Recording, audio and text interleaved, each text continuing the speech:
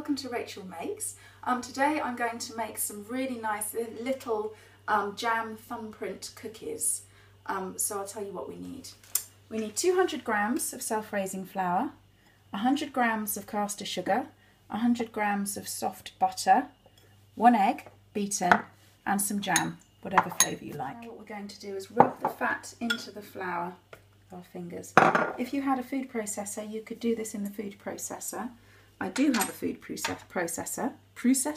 I do have a food processor, but I really don't like washing it up after I've done stuff like this in it. It seems like more trouble than it's worth, so I find it easier to just do it by hand.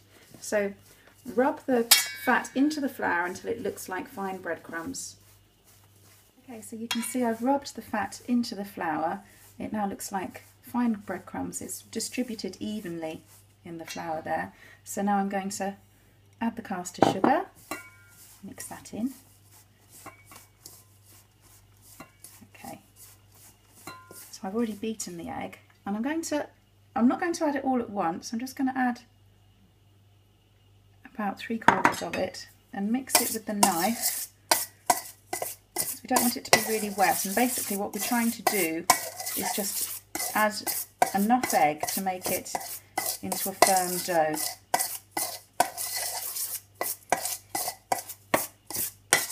See, we may need all of the egg, but we may not. It depends on the size of the egg.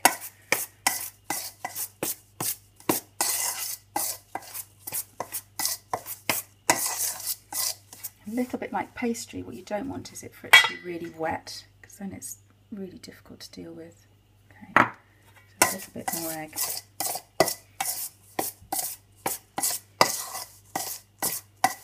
And these are incredibly easy to do, and it's actually the same mixture as if you were to make rock buns. All you would do is add some dried fruit to this mixture and put it in piles on a baking tray, and that would make rock buns. So just a little tip for you there. So this has come together now into quite a firm dough. So we have our dough here. It's nice and pliable. If you need to, put a little bit of flour on your hands and just roll it into balls and onto the tray.